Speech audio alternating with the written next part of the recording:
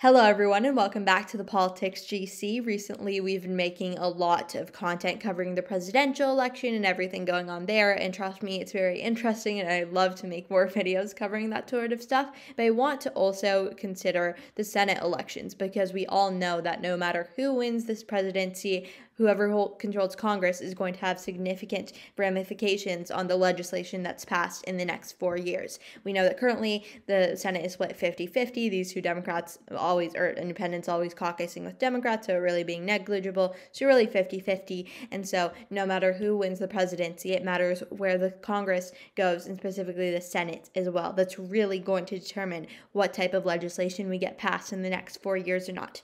So we made a video recently covering the Montana Senate election, but today I'd like to shift focus over to Nevada. Looking at the polling from the New York Times, they classify the Nevada Senate race as a lean Democrat race. But the polling, or the way they organize it here on their site, is kind of misleading. They say that the Democrat, Jackie Rosen, has a 2.4 chance of winning. But really, that's the U.S. presidential margin, not the actual polling that we've seen. So some background on the candidates before we get into the actual polling. Jackie Rosen is the current incumbent Democratic senator. She was first elected in 2018, defeating the Republican incumbent Dean Heller, and by 5%, which is a pretty good margin when you're defeating the incumbent, and now she's seeking a second term. She is a pretty popular senator, one of the most bipartisan senators in the Senate, which is definitely going to aid her in this race. On the Republican side of things, we have Sam Brown, who is a military veteran. He has a lot of experience with military service and everything. He has some political experience as well, but nothing really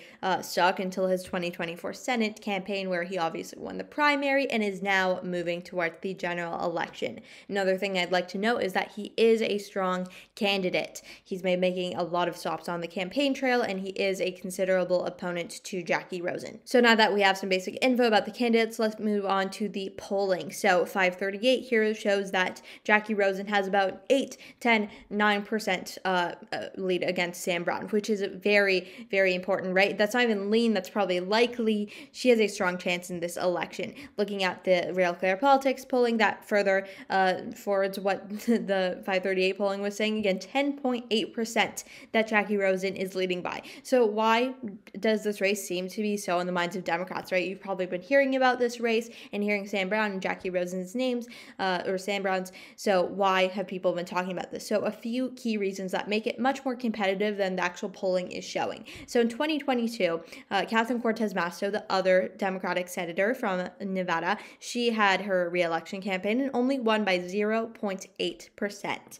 which is very marginal, right? That's very low. Additionally, on the presidential front, since 2012, or since 2008, Democrats have had a pretty strong hold over Nevada. In 2008, Obama won the state by about 12%. In 2012, he won it by about 6%. And then 2016, Hillary won it by about 3%. And 2020, Biden won about 2.4%. So that margin has been slowly decreasing over time. Additionally, in the 2022 midterms, or the elections then, the Nevada governor was also won by Joe Lombardo, the Republican front. But also I'd like to note that the governorship isn't really that telling of how Senate elections are going to go. For example, we know in Kentucky, which is a very solid Republican state, they have a Democratic governor in Andy Beshear, so it doesn't tell that much about how they're going to vote on the presidential or the Senate or congressional side of things. What's really more important is that, first of all, both senators have been Democrats in Nevada since 2012.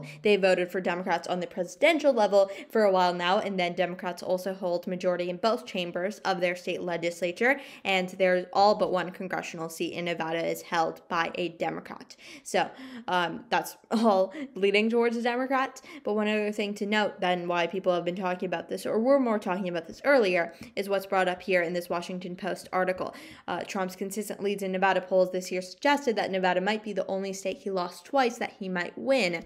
This, however, was before Kamala Harris engaged young and minority Nevadans. And I think that's the key here, right? If we go back to the Real Clear Politics polling with this new anecdote in mind, we see that Jackie Rosen, and again, just for context, on July 21st was when President Biden dropped out of the race. On July 21st, she had about 5.2% above Sam Brown. And again, before that, it was around like the 4 to 7 range as well, or 4 to 5 range. But then since then, she has skyrocketed to 10 percentage points ahead of Sam Brown. This is just further clear evidence that the Democrats did the right thing in dropping Joe Biden, because he was not going to help anyone in their lower ballot races. Jackie Rosen would have had to count on Nevadans splitting the ticket, voting Donald Trump probably for the presidency and then her for the Democratic election. So she and other Senate candidates were very concerned about Joe Biden being on the ticket and affecting their chances at winning. And so now that Kamala is in the race and people are more excited about voting Democrat, she's a much better chance, and this is absolutely skyrocketed. Again, furthering this, the Nevada forecast by The Hill finds that the current model predicts that Jackie Rosen has an 80% chance of winning Nevada. That's enormous. 80% chance. I wouldn't think that they would give this. When I saw this myself, I was like, wow, 80% is extremely high.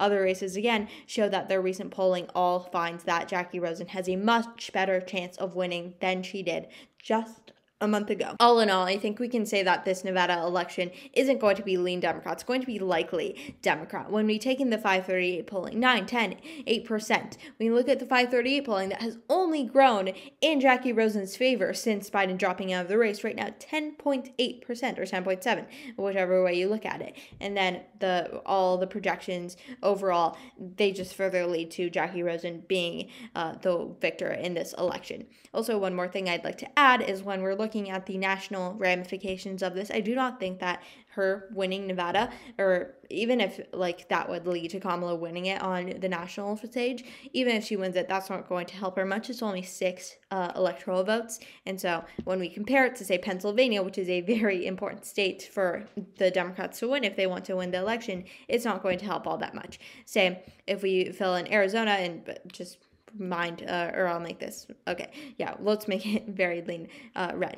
In Georgia, North Carolina, and then if Democrats win Michigan, Wisconsin, and then Nevada's not going to help them that much. They need Pennsylvania. They can lose Nevada and still win the race. Even if they win Nevada and Arizona, but lose Pennsylvania, they're still going to lose. So Pennsylvania is really the key in this race, not as much Nevada, so I don't think that this presidential race, at least, or the Senate race, will impact the national scale as much, but I do think that the vice versa definitely works. Kamala Harris, as we saw in this Washington Post article, or opinion article, that Kamala Harris is the reason that Jackie Rosen has been doing better in her Senate race, and she's got all the credit to give to Kamala Harris for that, as we see by this polling. So again, moral of the story, I don't think that this is a race that people have to worry about too much on the Democratic front. I think Sam Brown is a good candidate.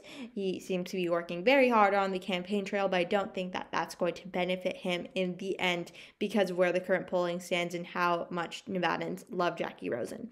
So thank you for watching today's video. Make sure to comment down below on which video you would like to see next, and thanks for watching.